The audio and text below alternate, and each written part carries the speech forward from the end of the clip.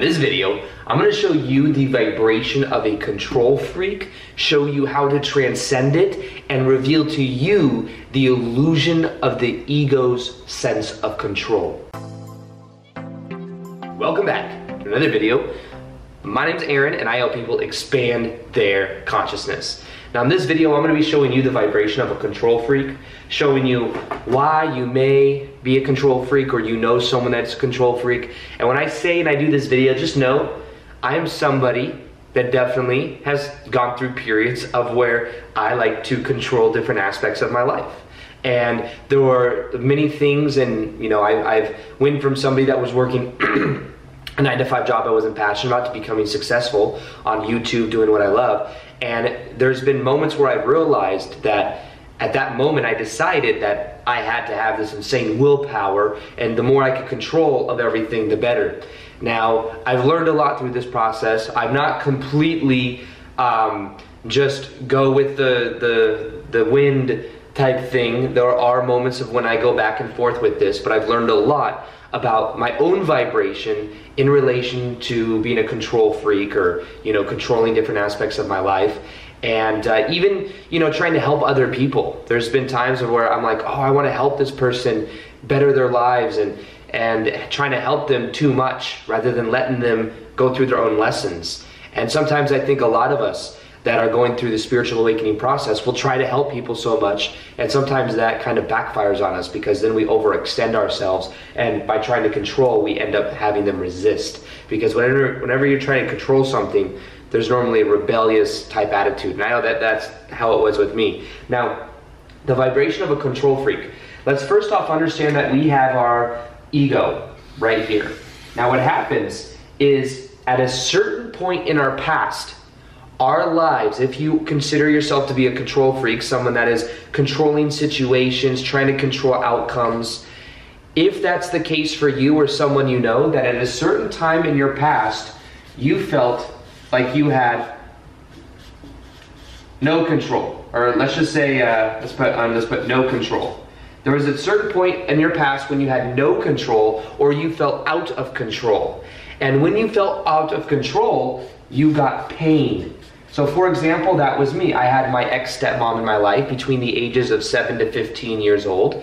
And in that period of my time, I didn't have much control over anything. I was being completely controlled by my ex-stepmom. My brother and I weren't allowed to go out and have friends. We were many times locked outside of the house, and there were just chores and things that we had to do for 8 or 9 hours at a time. We'd be drinking water out of the hose. We weren't allowed to eat the kind of food that would sustain us. We were given a TV dinner at night and a bowl of cereal in the morning. We were both very skinny for being, I was 14, at the end of it I was 14 years old. My brother was like 11. And we had no control, and that no control brought us pain, because it was, we were completely controlled. Now, the thing is in the moment of our past, we had no control, we got pain. Then what we did is we made a choice, and that choice was after that pain that I'm going to control. So we make a choice to then control. So then what happens is we start to control different aspects of our life. So for me, for example, I eventually came to this conclusion when I was working that 9-to-5 job selling women's shoes, that I wanted to do and be a full-time YouTuber. So I made the choice to completely start to control my willpower, to assert myself and to do what I'm passionate about, and to really just become. There was no other option. I'm going to do this. And then guess what happened? Then I started to get pleasure. I started to get pleasure with having control. So it's either these two things or a combination of both. You either get pain from having no control, or you get pleasure from having control. So what happens is, at a certain point in our past, this was decided maybe at an unconscious level. We're not completely aware of it. And then what happens is there's a certain level of sense of I am in control. Just say I am. And it's the ego saying it though. The ego saying it, because if the ego wasn't there to say that, then there'd be that no control, which would be the pain. So it's almost like the ego has to step in And at a certain point, this is how it works. Now, the reason I'm sharing this is because when we understand that this is why we're the control freak, we can then realize that there's no longer a reason to feel threatened. That past thing with my ex-stepmom's over. I don't have to assume that reality is always going to be like that. I now am a full-time YouTuber. I do what I love. I don't have to assume that I'm going to have to work a 9-to-5 job that I hate again. This is my reality now. So the threat is gone. However, there is a certain level of this control freak that is still there. Now let me show you another example and vibration of the control freak. Now, I like using the, let me know, like this video if you like these charts, by the way. I haven't done one of these charts in a while. Okay, maybe I'm gonna do two. I haven't done them in a while, but I feel like I explain things very differently when I have them than when I don't. Because it's almost like I'm able to put it in my own, I'm able to like see it in my own mind as well. So we have the levels of consciousness here. Now, at a certain level, let's say we have the fear, we have the lower vibrational emotions, right? Then eventually we have, let's say, willingness. We have love, joy, peace, and enlightenment. So these are the different levels. Now what happens is when there was a certain level of no control, there was most likely negative emotion. So there's negative emotion there. That negative emotion causes us to feel that lower vibrational energy. Maybe it was the fear, maybe it was feeling like you couldn't survive. And understand, the ego's job is simply to help you to survive. That's it. The ego's job is to help you to survive. And I have an analogy that I'm going to share with you in a minute as well for that. I'm going to write that here so I don't forget.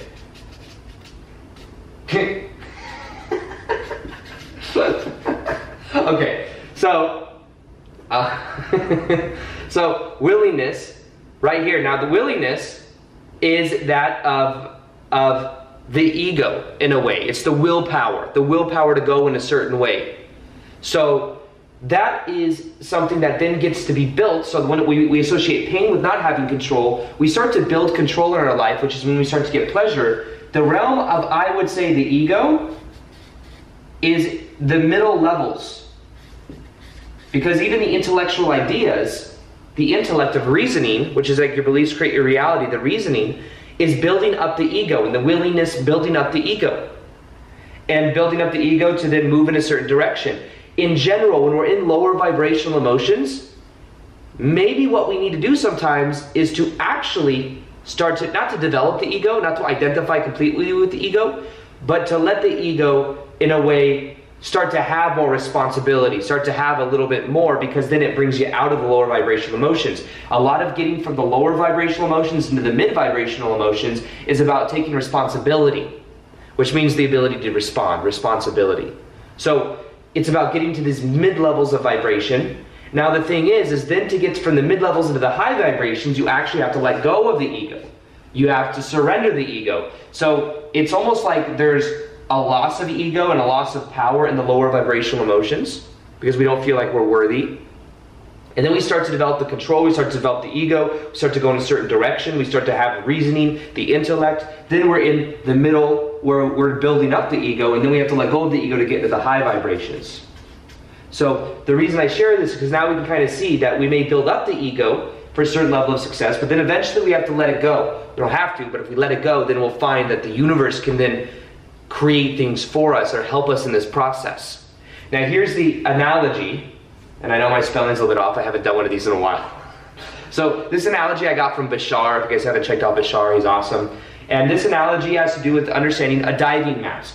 So imagine that we have a diving mask. Now imagine in the higher dimensional realms, let's get a little esoteric here. Imagine the higher dimensional realms, you have a higher self. In the law of one, they say your higher self is mid-6th density. It's a little more esoteric there for you. And that's the law of one materials. You can check that out, the raw materials. Now what happens is we are in, let's say, the higher self. We're in the mid-6th density. We project our consciousness here and think of it as our ego like a diving mask. Let's say this is like some type of diving mask. Like that's our head or whatever. That's the diving mask though. Now the diving mask, and the job of the diving mask with the scuba, you know, the snorkeling equipment is to help you to survive. You're underwater right now, and you have this scuba mask or this snorkeling mask that gives you air so that you can survive. Now that's the job of the ego, to help you to survive. Now what happens is, as we go down into the murky waters, we then start to assume that our mask and our scuba snorkeling is us, rather than knowing that we are connected and it's a tool, it's something we use to survive. We start to identify with the snorkeling scuba mask and equipment that's supplying us oxygen, that's helping us to survive. And what happens is, then there's times when we start to then think that the scuba snorkeling mask is us, and we may even go into murky waters. Things may get a little bit scary, but rather than trusting the process, we try to remove it in a certain way. We end up cracking it because we mess around with it too much. And the point of that is that then thinking that this is supposed to guide us. This is not supposed to guide us. The snorkeling mask does not guide us. The higher mind guides us. We can trust in the process of us directing where we need to go through our higher mind, and trust that the ego will do its job to help us to survive. But the problem is, we then get into the murkiness when we start to assume that the scuba snorkeling mask, whatever we call it, is meant to help direct us in our life.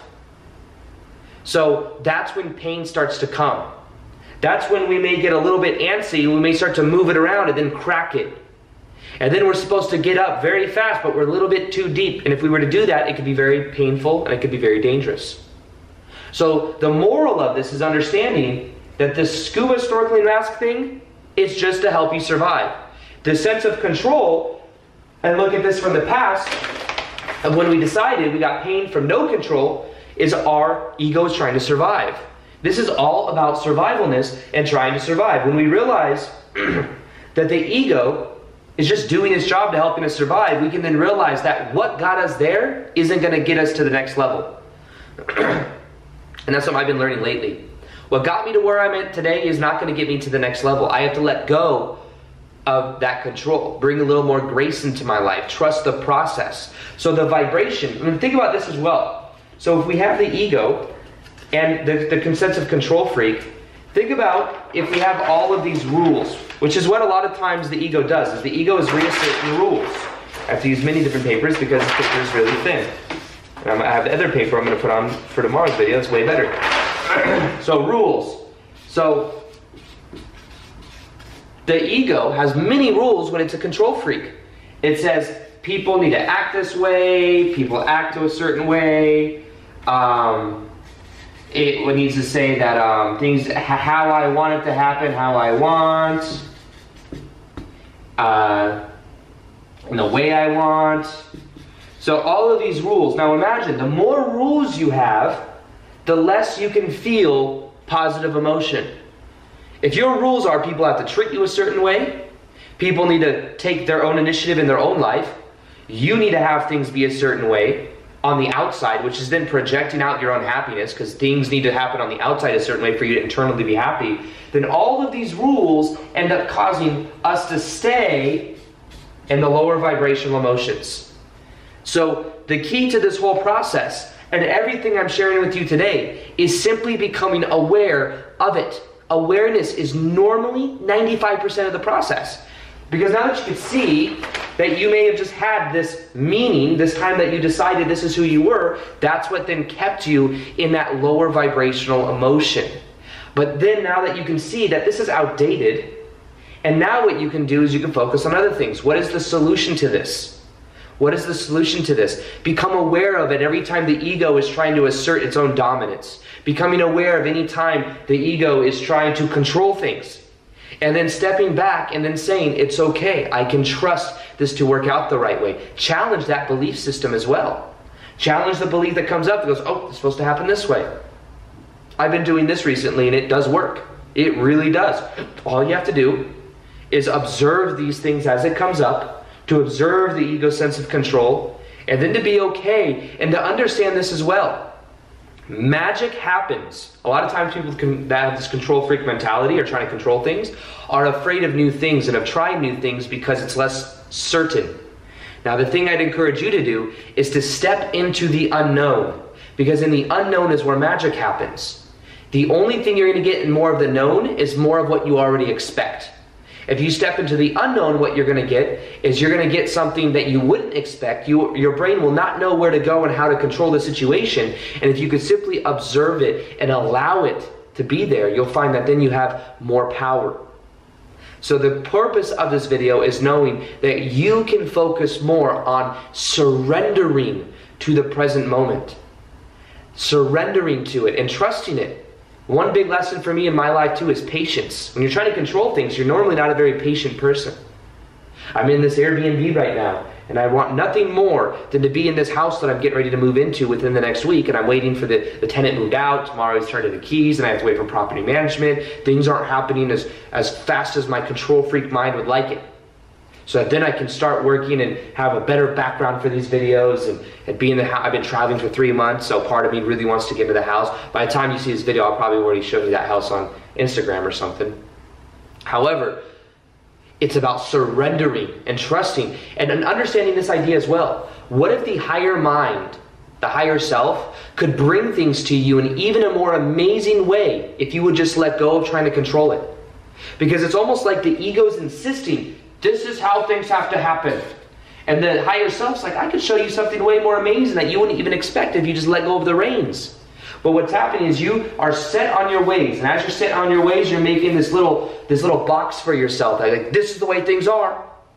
But you see, the key to this is trusting, letting go, and knowing that if you actually realize that you're getting pain from these beliefs, you're getting pain from these rules that are giving you reasons not to feel happy, that keep you trapped in lower vibrational emotion, you can then see what you're doing in a new way.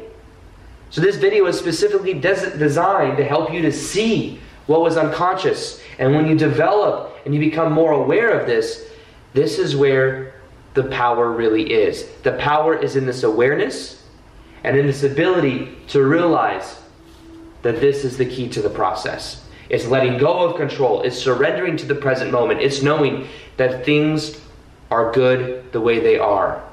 I do have a meditation that's on trusting the universe that will help to wire in this idea, this concept. I recommend you listen to it for 21 days. Watch how your life begins to change. You'll literally change your energetic field as you do it, and it will help you to do that. So with that being said, I hope you enjoyed this video, and as always, peace, much love, and namaste.